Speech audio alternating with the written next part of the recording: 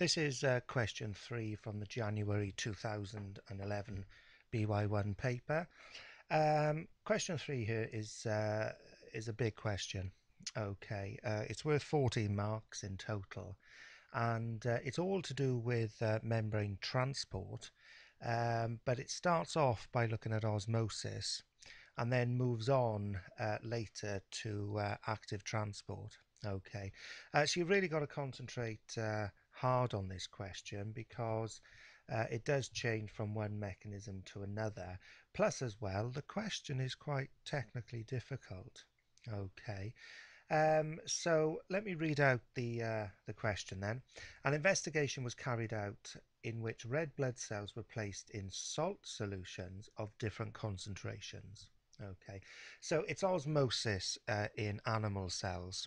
Okay, not plant cells. So you need to obviously pick up on that because there's different things you need to consider for osmosis in animal and plant cells.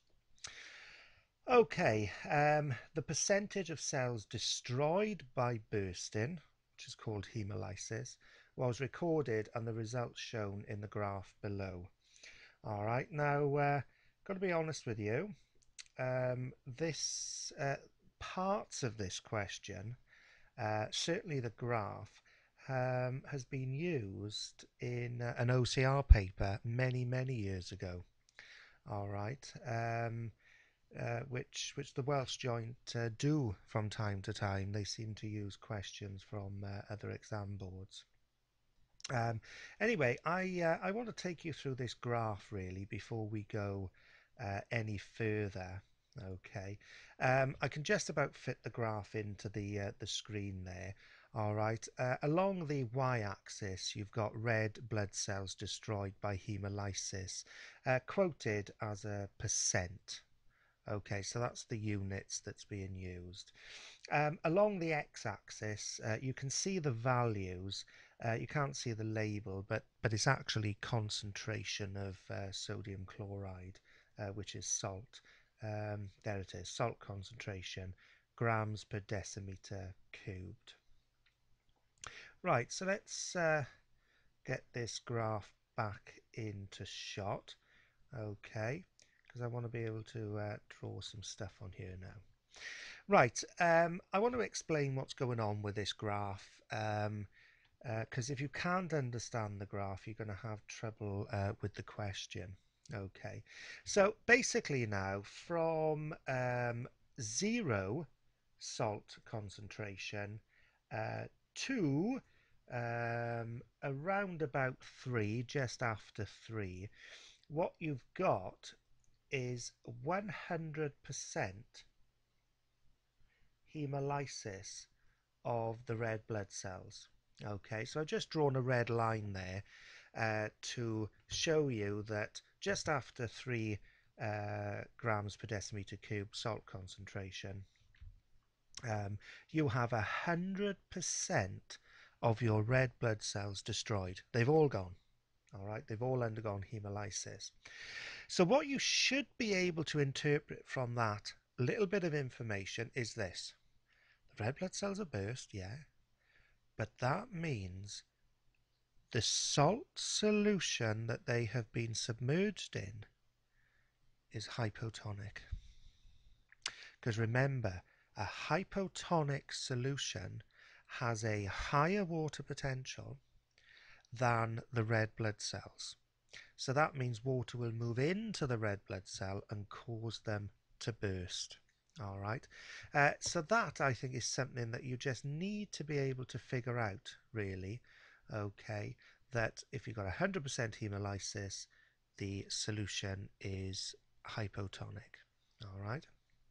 Now, as you increase the concentration of the salt solution, what's happening is the percentage hemolysis is actually decreasing until it eventually reaches 0.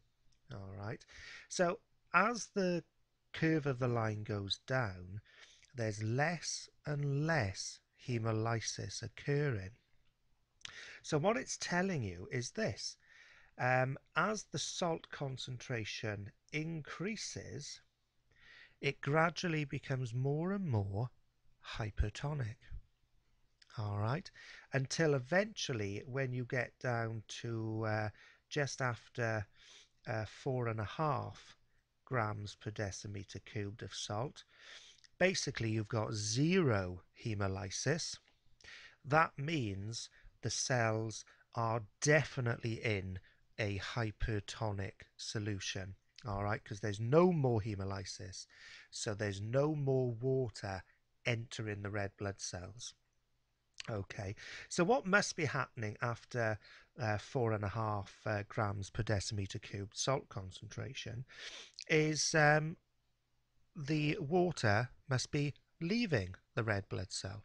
So they're actually going to be become crinkled and shriveled at these high salt concentrations. Okay. So I think there's several facts to keep in mind about this graph, and just to know what solutions are hypotonic and which ones are hypertonic. And once you're settled with that, then I think you can tackle the questions that follow relatively easily. Okay, so let's move on then to the first question. Number one. Okay, it says explain in terms of water potential why red blood cells burst when placed in a solution that has a lower concentration than the plasma. Now, if you're not sure what plasma is, it's the fluid part of the blood.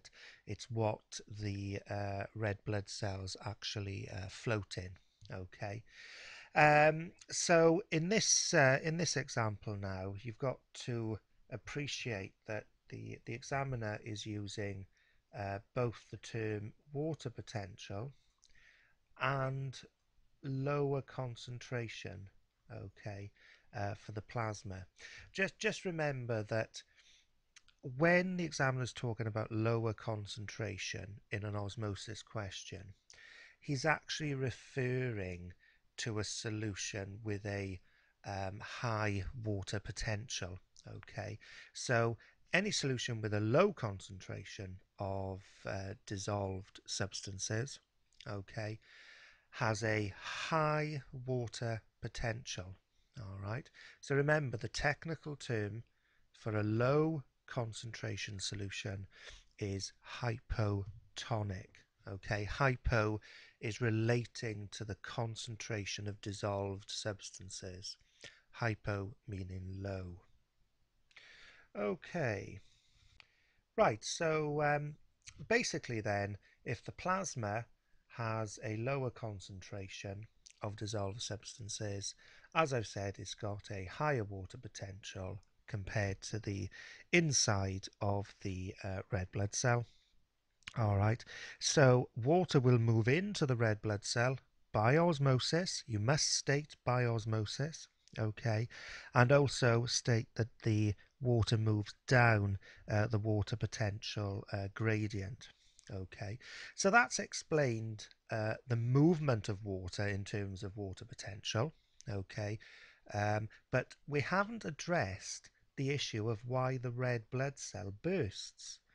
Okay, because that is also in the question, and lots of people forget about including that in their answer. All right. Red blood cells burst like all animal cells when water enters them because they don't have any cell wall. Okay, so all they have is a cell membrane, and the cell membrane is not able to withstand the increase in pressure that's generated when water enters the cell. Okay, and that's why they burst. Okay, so there's my answer. I've said that there is a higher water potential outside the red blood cell compared to inside the red blood cell. Water will then move into the red blood cell by osmosis down a water potential gradient. Okay, so important there, water potential gradient. Water will move in by osmosis. Okay, and there is a higher water potential outside the red blood cell. Okay. Then I've addressed the issue of the red blood cell bursting. I've just said that it only has a cell membrane which cannot withstand the pressure generated by the water entering the cell. I could have put in there lastly that the red blood cell has no cell wall, but I just decided to say the cell membrane cannot withstand the pressure. Okay, so that's part 1 done. Now part 2 and part 3 is relating to the graph a bit more. It's asking you now to state the salt concentration at which the number of cells hemolyzed is equal to that not hemolyzed. Okay, so let's scroll up to the graph. Okay, if I can get it all in shot. There you go. So we want the salt concentration now that will give the same number of hemolyzed cells as the same number of non-hemolyzed cells. So that sounds very, very much to me like 50-50. So what we're looking at here is basically 50%. All right, 50% are hemolyzed, 50% are not. So what we do is that we draw a line from 50%, okay, right across to the curve. Okay, now you need to do this as accurately as you can in an exam. You certainly need to use a ruler, use a pencil, all right, because if you make a mistake you can rub it out. And lastly then we need to draw a line down from the y-axis. If I just redraw this line in. Okay, so we now need to draw a line down from the y-axis down to the x-axis. Okay, all right, that's reasonable. Okay, so just to summarize, I've drawn a line from 50% on the y-axis across to the curve, and then I've drawn a line down then to the x-axis, and that now has given me a reading of 4 grams per decimeter cubed. All right, so that's the concentration of salt that will give us 50% hemolyzed and 50% normal red blood cells. Okay, as with any question where you have to quote a value, you do need to put in the units. Okay, so I've got there 4 grams per decimeter cubed. If you don't put the units in, you won't get the mark. Okay then, let's look at part 3. The graph shows that hemolysis occurs between 3.3 and 4.7 grams per decimeter cubed salt concentration. Suggest why there is a range. Okay, so let's scroll back up to the graph. All right, what that question is relating to, of course, is this part of the graph here, that curve going down. Why doesn't the red blood cells drop in one go? Why do you have this slight different range of salt concentrations? Well, the answer is a little bit tricky, to be quite honest. All right. Again, looking at the question, it's a suggest question, and I can be confident that perhaps in your lessons this really hasn't been tackled. Okay, and you've just got to give your best go at giving a reasonable suggestion to why there is a range that shows hemolysis. Okay, one would expect that you'd have one great big drop down from 100% to 0. So if I just scroll back up to the graph, if I just draw a line in, why doesn't the hemolysis values drop in one big go like that? Okay, why does it have a range of salt concentrations? Okay, Well, this is quite difficult to get, and I think you either know this or you don't, or you'd have to have a good guess at it. Basically, what it's suggesting is that each red blood cell will have a different concentration of substances inside it. Okay, which means each red blood cell will have a slightly different water potential. Okay, so if you've got a situation where a cell has different water potentials, then it's going to take different salt concentrations to cause hemolysis. All right. So, for example, it's all to do with water potential gradients. Okay, if you've got a big or steep water potential gradient, okay, then water will actually move in a lot faster. Okay, so it's a difficult question to tackle, I think. Um, but once you've been made aware of this sort of idea that red blood cells can have different concentration of solutes inside them compared to the surrounding solution, it then becomes obvious then that you have different water potential gradients, and it takes different amounts of water to enter the cell to cause hemolysis. Okay, so I've typed in my answer there. I've just said each red blood cell has different water potentials um, inside them, and so this means they require different water potentials in the external solution. That's just the solution that the cells are surrounded by to cause bursting of the cell. All right. A little bit awkward question there, but hopefully you were following my logic on that one. Okay, then, moving on to part B. Okay, now this is where the question changes really from osmosis to active transport. So I want to explain how I know it's active transport. All right, so this is what the question states. An investigation was carried out on the uptake of potassium ions by root tissues. Okay, so you've got potassium ions there. Okay. So instantly, you now know it's no longer osmosis because we're talking about potassium ions. All right. Osmosis is only the movement of water. Okay. So at the moment, I know it's not osmosis, but I don't know that it's active transport at the moment. So let's read on. The root was cut into 4 discs of uniform size, and each disc was added to an equal volume of a solution containing a fixed potassium ion concentration. Okay.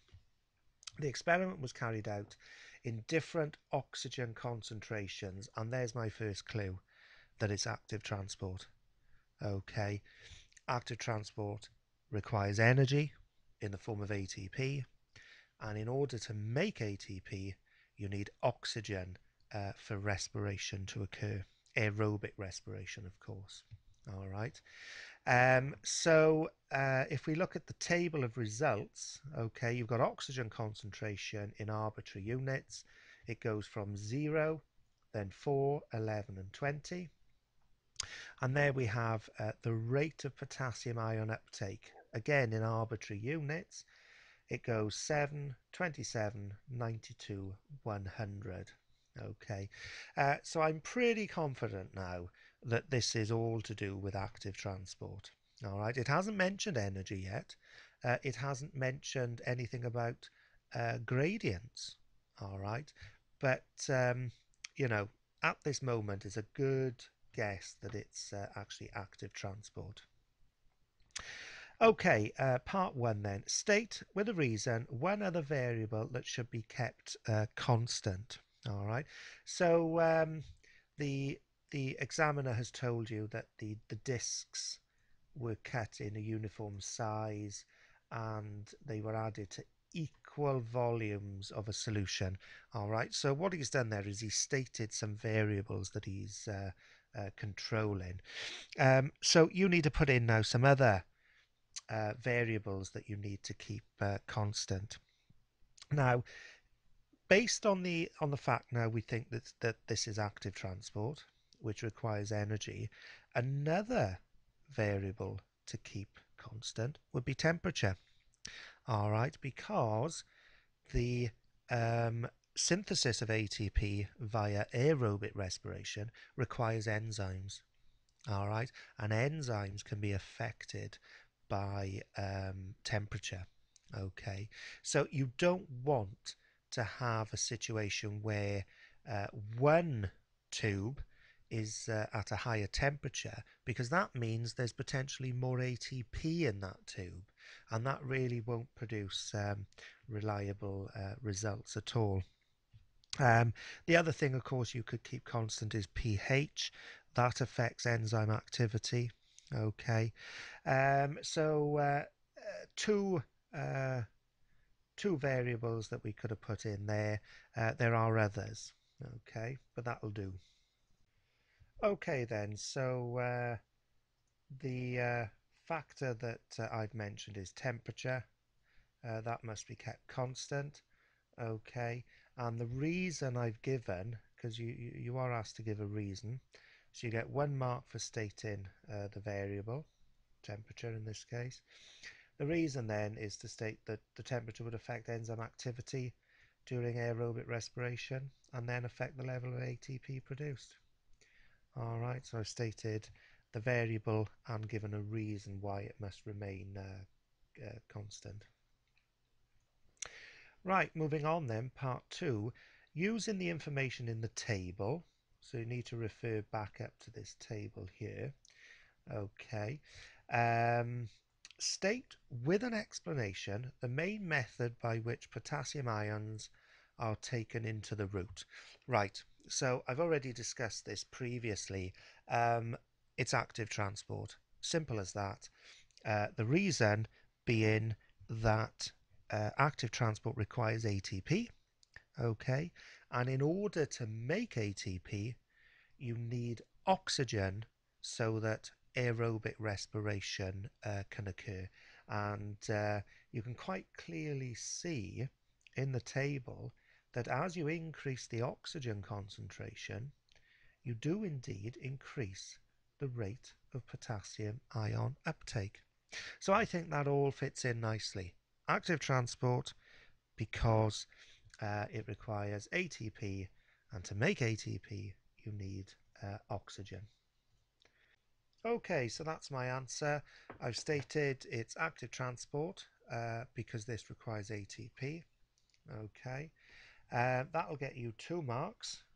Okay, active transport obviously because you've stated the main method, which is active transport. Next, it requires ATP. Then I've said ATP is synthesized during aerobic respiration. Now don't just put respiration in there, because there are 2 types of respiration. This is the respiration that requires oxygen, and it's oxygen that's important for this question. Okay, so aerobic respiration then. And lastly, I've just said from the table, the rate of potassium ion uptake increases with increasing oxygen concentration. So it's just adding some evidence there to support your statement of it being active transport. Okay then, lastly then, part C, it says state the rate of uptake you would expect if a drop of cyanide solution had been added to each of the 4 solutions. Explain your answer. Okay, you do need to know, it's in the syllabus, you need to know the action of cyanide. Alright, cyanide is known as a respiratory inhibitor. Alright, it can actually prevent the formation and synthesis of ATP. Alright, so ultimately it actually stops or inhibits aerobic respiration. Okay, now just out of interest's sake, cyanide is an enzyme inhibitor, and it's actually a non-competitive inhibitor of an enzyme called cytochrome oxidase. Okay, So it completely stops aerobic respiration. It's an extremely poisonous substance and can kill you um, if you were unfortunate enough to be contaminated with it. All right. Cyanide is a respiratory inhibitor. It stops and prevents or inhibits aerobic respiration, which means you cannot make ATP. All right. And therefore, active transport should stop. Okay. But let's have a look at another aspect of the question. It wants you to state the rate of uptake you would expect if a drop of cyanide solution had been added. All right. Now, this is where people get a little bit confused. All right. Um, People tend to think that the rate of uptake, if cyanide was added, the rate of uptake of potassium would be 0. Well, it isn't, because in the table, at an oxygen concentration, look, of 0, the rate of potassium uptake is 7. Now you may be asking, well, what's that got to do with cyanide? Well, it's got this to do with it.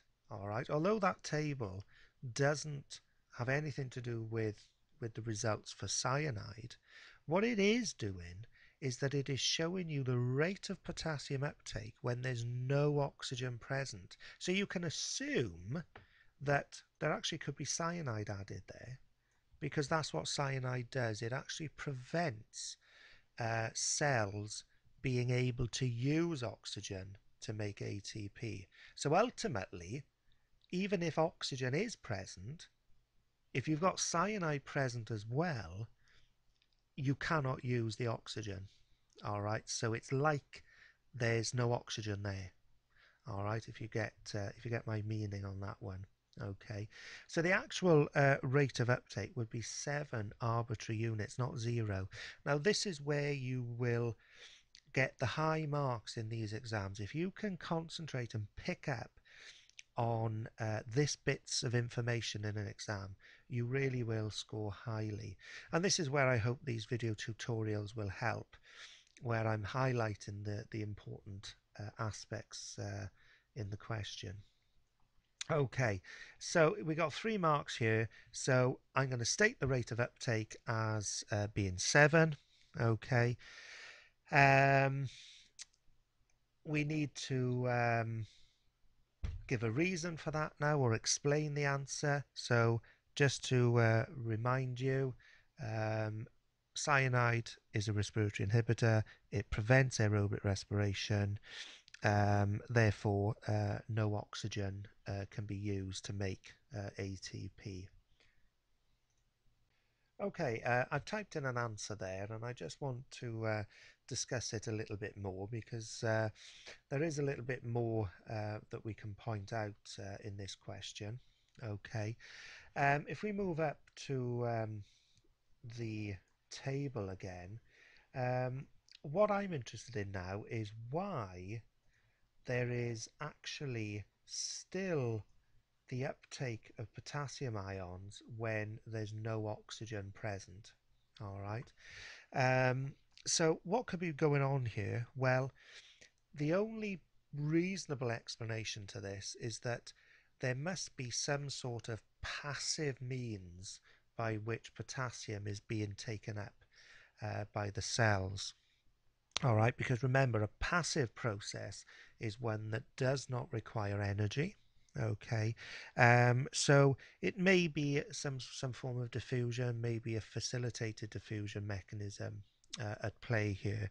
All right, but I think it's important to address this aspect in your answer, really. Okay, so all I've put at the moment is cyanide inhibits aerobic respiration, so preventing the synthesis of ATP. Now I want to address why the rate is 7 and not actually 0. Okay, so I've just added in that last sentence now to address the fact that the rate is not zero, as there is some passive process involved with potassium uptake into the cells. So that now is a full, thorough answer that should achieve 3 marks.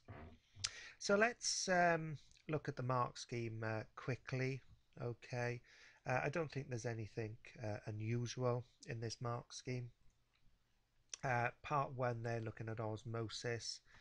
Okay, look at the terms. Any term underlined in a mark scheme means that you have to state that word to get the mark. Okay, so if you had just said water moves into the cell, you wouldn't have got the mark. You had to have said the whole of that statement there.